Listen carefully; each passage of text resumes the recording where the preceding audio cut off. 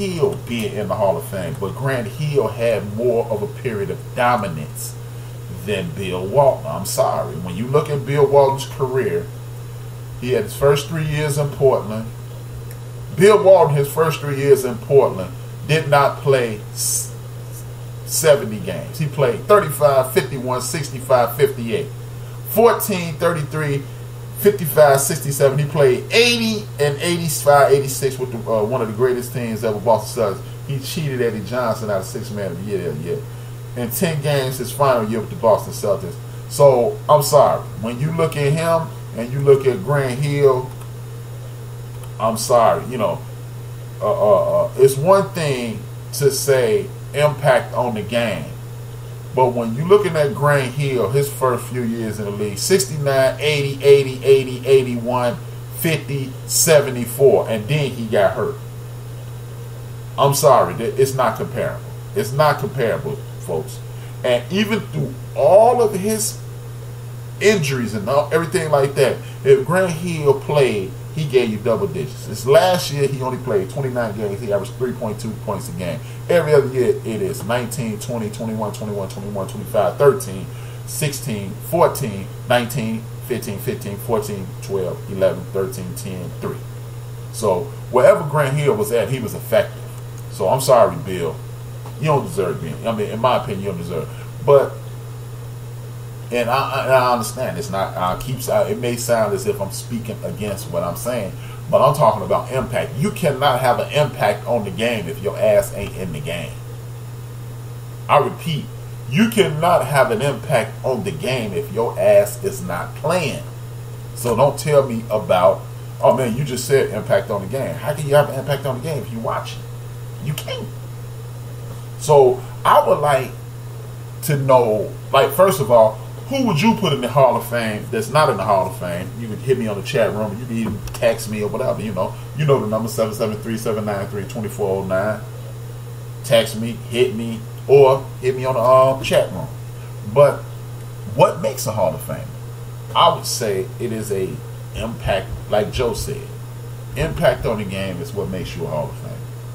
A lot of people, like another dude who I heard all week, people talking about he deserves to be in the Hall of Fame. Shaq say it all the time, and I disagree with Shaq. And I'm going to die disagreeing with him because people say Robert Horry should be in the Hall of Fame. No, the hell he shouldn't. Because in order to impact a game, you have to be playing in the game and impacting the game. Not just hitting a big shot at the end. I'm going to say that again. Not just hitting a big shot at the end. And if you ask me, from his second year in the league when he won his first NBA championship to one of his last years in the league when he won his last NBA championship, I am a firm believer in, if Robert Horry didn't play for any of those teams and you had another solid shooter in those positions, those teams would have still won those championships. I don't believe, when we talk about impact on the game, I don't believe you can hit a clutch shot unless all the pressure is on you. I mean, just about every shot Michael Jordan took in a tight position was a clutch shot. Magic Johnson the same, Larry Bird the same, Kareem the same, so forth and so on.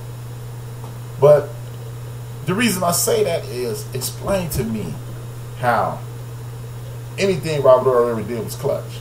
Because the clutch is when pressure is on you. And when pressure is on you is when we are expecting something. And when we expected something, if you come through, you are a clutch player. If you hit some big shots, that don't make you clutch in my book. I'm sorry, it just don't. That does not mean you are clutch. That means you've hit some big shots. You've had some moments that were clutch.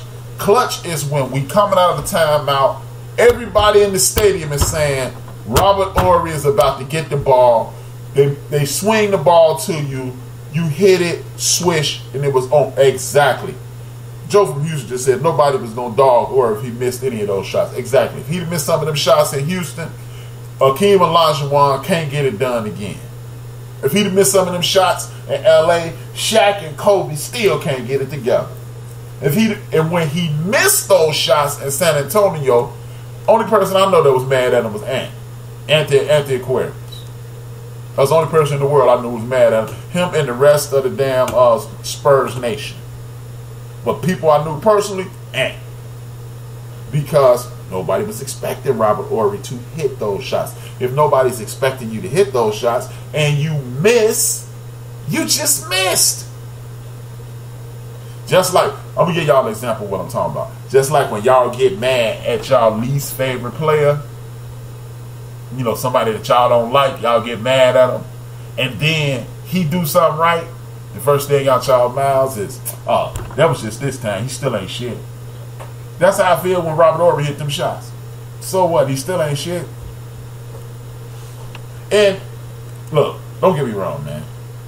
It's about 450 people playing in the NBA, and that means Robert Horry is 450 million times better basketball than me. That means Robert Horry, however old he is tonight, will smoke me on a basketball court. And any other night, he would have smoked me on the basketball court.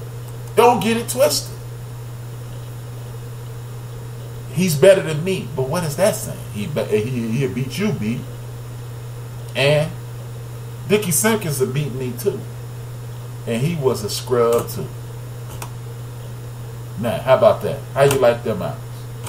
Dickie Simpkins was better than me too. Dickie Simpkins was a scrub too.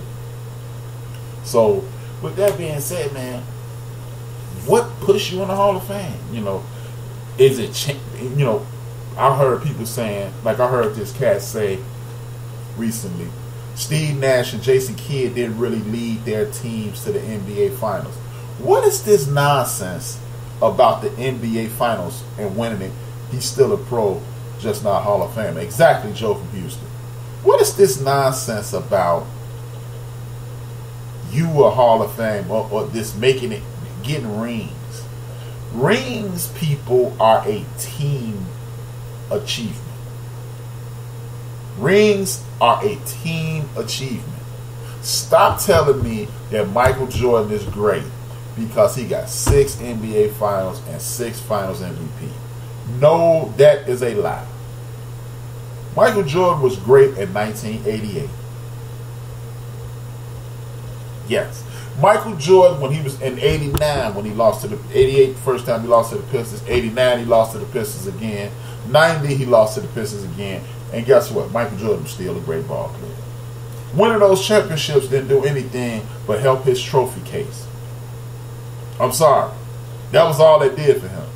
Michael Jordan was an excellent ball player before he ever won a championship. And if you believe winning championships made Michael Jordan a better player, you have officially lost your damn mind. Hall of Fame is a combo of leadership, individual accolades, stats, and impact on the game. You know what? With that being said, Joe from Houston, let me go ahead and give you something for that, man.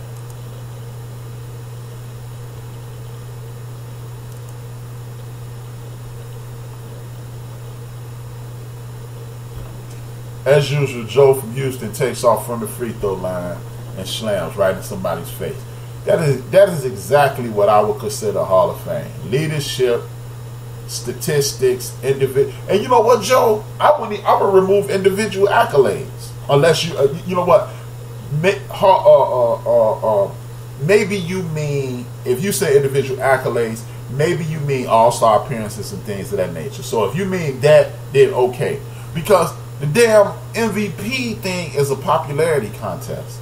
It's whoever everybody is saying. Because again, like I said at the start of the show, Scottie Pippen, there is no one, I will challenge anybody on the face of the earth that can tell you that it was a clear better on-ball defender than Scottie Pippen. Not one person can show me that person. In his day. Maybe before, maybe now, but in his time, correction, there is not a clearly better on the ball defender than Scottie Pippen. You won't find it. And the fact that boy didn't win one Defensive Player of the Year. It's shameful, man. So if Joe, you talking about all-star appearances, okay. But if you're just talking about accolades, nah, man, because the individual accolades is damn near popularity contest, man. And then the fact that you say things like, well, if it was about this, that, and the third, Michael Jordan could have won it every year. Well, why didn't he? If he deserved it, he should have won it every year. Oh man, people get tired of that. Hey man, well, somebody needs to step their damn game up. If Michael Jordan could have won MVP every year, which he could have, you know, he should have won it. Why you gonna cheat that man because, oh man, you can't give it to him every year? Yes, you can. Yes, the hell you can. If you deserve it every year, you need to get it every year. That's just the way I see it. I mean, I could be wrong. You can agree, disagree, or do what you want to do. I feel that if you are good enough to win league MVP every 365 days, they give it to you every 365 days. I'm sorry. Now, don't get me wrong. There are other instances. If you're just doing the same thing every year, and you know, if it's somebody that does something insane or insanely outstanding, yes, they deserve MVP. They should win league MVP at that very moment. I'm sorry, it may sound like a contradiction. They should win. But if I'm killing and I'm killing super hard, and somebody else come on and just have a good year that we didn't expect, that's not league MVP worthy. No. If Michael Jordan was killing, if Michael Jordan was doing this thing and you just stepped up to his level, you are not league MVP. I'm sorry, you're not. You are not the most valuable player in whatever league: football, baseball, basketball, soccer, hockey, tennis, or what have you. I'm sorry. If you just met Mike at his level, then no. Now, if you do something extraordinary, then yes.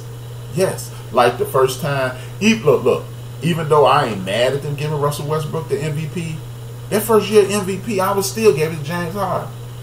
I still would have. One of Steph's years, I would have gave it to James Harden or somebody else. I just would have. Now, Derrick Rose took over the league, took the league by storm. He was already an NBA All-Star. He stepped this game up even more, had the best record in the league, doing things he had never done before. Then, boom, batter, my pockets is getting fatter. Derrick Rose is league MVP. I'm sorry, that's what I did. But just because all of a sudden you earning your money, no. You don't get league MVP for earning your money. I'm sorry. No, sir. No, sir, Bob. It's not going to happen. It's not going to happen. It is not going to happen. I'm just saying. You are not league MVP just for earning the millions and millions of dollars that they give you. But, back to Hall of Fame. Joe has already set the bar at leadership, individual accolades, stats, and impact. Exactly. I'm going to go with that. So, with that being said, the new question is, does Stephon Marbury getting out of the Hall of Fame? Y'all heard this. Y'all saw the stats. He was already NBA All-Star. He was already that. He was an NBA All-Star, made all NBA a few times. You know. So, what gets him in the Hall? What gets him in the Hall? Two-time All-Star, All-NBA rookie team, two-time All-NBA. In the league, he averaged 19, 3, and 7, 7.5, 7.6. You go over to China, be a legend. It is a world game. Does Stephon Marbury get to the Hall of Fame? Because if you're going to keep Steph out, don't you have to lock a couple more people out too? Because the man was killing it. I'm just saying. I ain't saying, I'm just saying. With that being said, I'm going to take my first break, because I don't like to take the last break at the last 5 minutes like I did Wednesday. I'm going to let that marinate in your head. I'm going to see what happens. See if you can come up with anything. Holler at your boy, 2 Fingers, 1 Word. Talk to me.